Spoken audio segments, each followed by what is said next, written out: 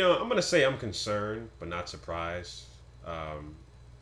Based off what I'm seeing so far from this Ahmaud Arbery case, of course, everybody seen the video now that has gone viral of Ahmaud Arbery's public lynching of two white supremacists in Georgia who just basically lynched Ahmaud in broad daylight while he was jogging, acting like he was some kind of fugitive, and they were trying to do some kind of justice when in fact that they were just wanted to just lynch a black guy in public. And that's what they did. They accomplished that. But when it comes to Ahmaud Arbery's family, his supporters, right? I see these patterns, right? I've seen these patterns, and the patterns have already happening. Marching, protesting, praying, right? We've seen that. They have done that already. Marching, protest, praying. It is powerless behavior. It has done nothing for black society for over 500 years. Okay? Marching, protesting, praying does nothing. Tangible actions do something. Which, of course, we live in a system of racism, white supremacy. That is impossible to do so. Impossible to do so. Unless we have our own everything. We completely separate from everything and have our own. Right? And I've talked about that for years on my channel. Anybody follow me for any significant amount of time, you guys know I've been talking about separation for a long, long time. Right?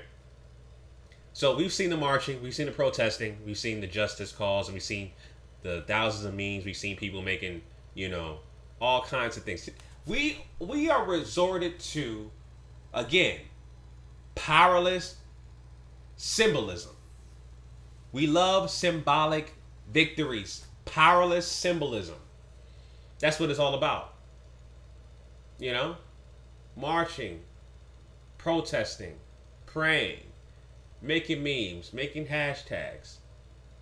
Right? What is power is changing the laws that benefits black society. What is power is having reparations in which they've already dealt with regarding this COVID virus. So they got the money.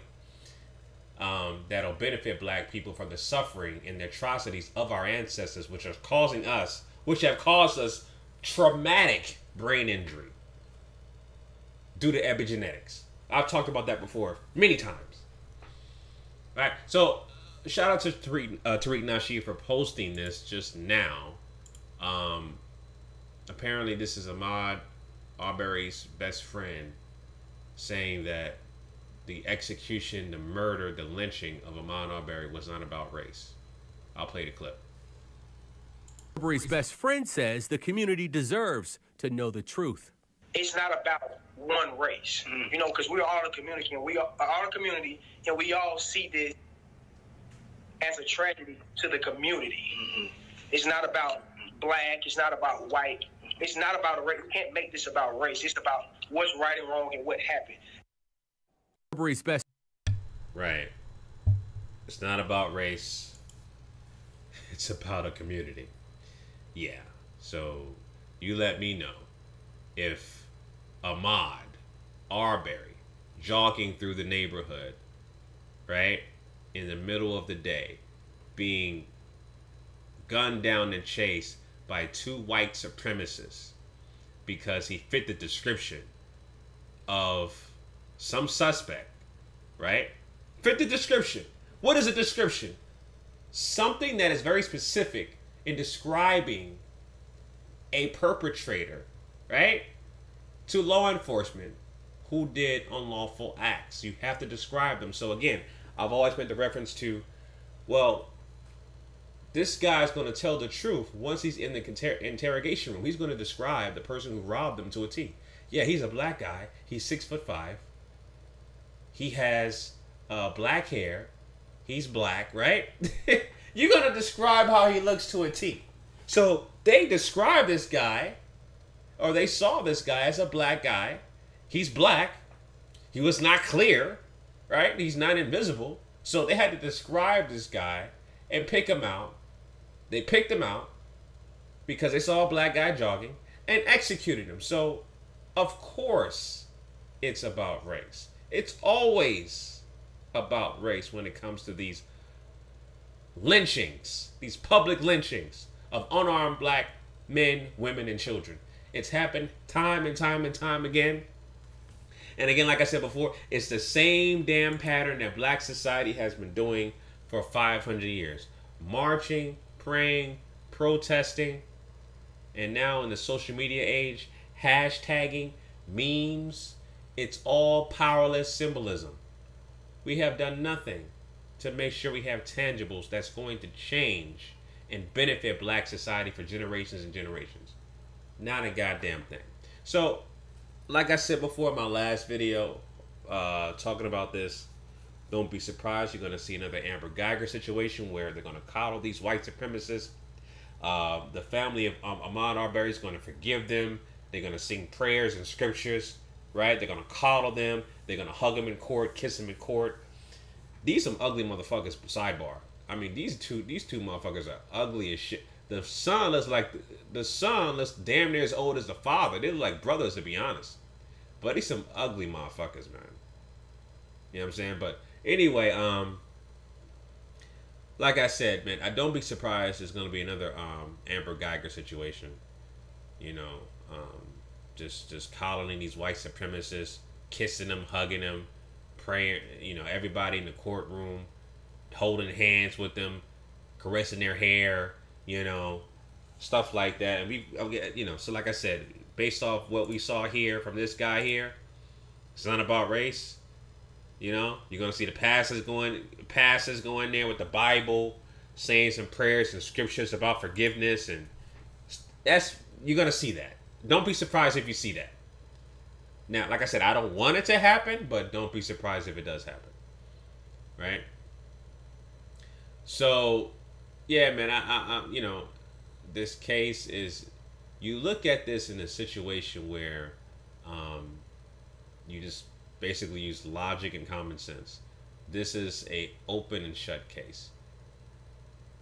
Anybody and their mama can see, you know, Ahmaud Arbery was murdered unjustly. He was executed. He was lynched. This was just a heinous act. But this heinous acts have been happening to black society for over 500 years. This happens to be on camera. Right? So, like I said, I'm not going to be surprised that we have another Amber Geiger situation. The people who are, or the family and the supporters of Ahmaud Arbery, they seem to be brainwashed with, I'm just going to say it, with religion and Christianity, right? That has been plaguing black society for, like I said, 500 years. We have been, you know, given slave Bibles, right?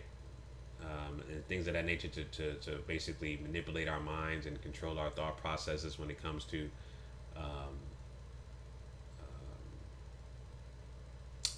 accepting the dominant white society's atrocities, aka Stockholm Syndrome, right? Accepting our abusers' behavior and loving it, right? So that's what it is, man. So again, we'll see how this case unfolds.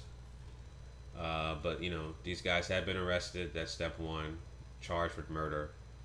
But again, these guys could get a slap on the wrist. We know this. We've seen this happen before. These guys could be coddled and protected in court. The families of Ahmaud Arbery's could definitely go into court and hug and kiss them and say forgiveness prayers. We've seen this. We've already seen this before. We've seen this movie time and time again before. Right?